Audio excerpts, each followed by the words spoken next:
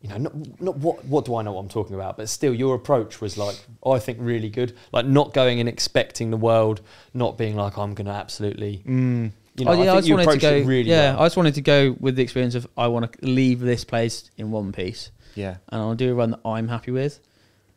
I'm not worrying about what everyone else is doing. I'm not trying to compete against them. I'm competing against myself just to get to the bottom of that hill. Sick, dude. And do what I was happy with doing. Do you think that mindset's changed over the years? Like if you'd have gone, let's say 5 years ago. Not even that, it's 2 years ago. 2 years ago. 2 years ago, Darkfest, different vibe. biggest flip. I went into that event with the bit between my teeth that I had to do really well at that event for myself, or I was going to go get a job and riding bikes. Because I was going to say, what is it that's changed? I wasn't in a financial position at all then to actually do it any longer. So I had to like make it happen or go get a 9 to 5. Luckily, that's a major motivator. Yeah, that's so interesting. Oh, massive bit between your teeth. Like I am turning up. I purposely went out early to make sure I was there for first hits for Darkfest, so I could go and do shit. Like I didn't ride up the lip of the 110 before I jumped it, because BMV had ridden up it and was walking up to jump it again. I was like, nah, not a chance. I'm going up there. Met him at the start tower. I was like, what, paper, scissors? Dude. Yeah. What do you reckon gives you that sort of drive? Oh, I don't want a 9 to 5. The skin. No money. Skin people don't do fucking 110s. What do you reckon it is then? But like in life, is that from BMX contests, or is that, you know, like what is it that makes you that like? I don't know. Just wanted to do it. There you go. Bit of insight. Yeah.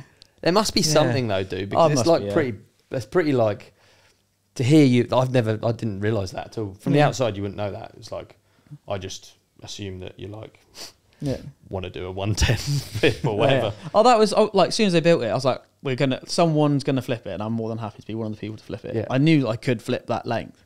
Like we were doing one like 100 foot on the 90 for years. Anyway, you go a bit deep. So as soon as they built that, it's like obviously the old record was in sight. Could try and do that. And then I did like 107 a load of times, and that just sounded crap. So I wanted 110 and went a bit deep. And there you have it. Literally was, yeah. I know even on my GoPro, you can hear me. Like I must have done like 115. Like I knew I went deep. Yeah. But I didn't realise I went 10 foot deeper than I thought I was going to be going. Yeah. I know you guys might have talked about it on the last episode that I wasn't on. Apologies, but like what actually happens? Slacker, hiding here. Yeah, I'm sorry. Yeah, I don't watch or listen. I'm sorry. What actually happens to your career after that? So you know, like let's say the week after going into that, few sponsors, not got a bike deal. Well, it was the main one. Was a huge thing. Yeah, I didn't have a bike deal. Was the main one, and that was just breaking me having to buy bikes. Like it was so expensive to buy. Trying to buy a downhill bike, trail bike, jump bikes. Like I was breaking jump bikes quite a lot. Yeah. So I was buying those quite a bit. But yeah, it was the best £300 I ever spent was buying a old Giant off eBay. I mean, obviously carved out such a cool story, and then signing for Giant. But like, how did that actually happen then? You know, we talked jokingly about emails coming through from Todd at Red Bull. Like, does that actually happen? It wasn't like that. It was so one of the old guys who rides slope called Diego Kawasaki, who's now one of the judges as well. He used to work for Giant and was really good friends with the Giant TM. So he texted me and just go, what's your email address? That was it. That's all he said. And then I got an email from the guy from Giant, and it went from there. Right. Okay. Did you bring other sponsors on as well since then? Obviously you've been with DMR. Darko. Is it Darko? How do you say Darko, it? yeah. Darko, yeah. Yeah, I was on Darko still. And then I was on Abbas, helmets, Suntour and Kenda. And then joined DMR, joined Olly. And then the muck-off deal happened as well. Okay. So it just makes things basically just a bit more sustainable. Yeah. If you look at yourself as a business, Tom Isted Limited, it just becomes a bit more sustainable that you can, you know, you don't have to risk your life to get still paid. Do, but it's fun. But yeah, you obviously still do. That's fair. Interesting. That's super cool. Super cool.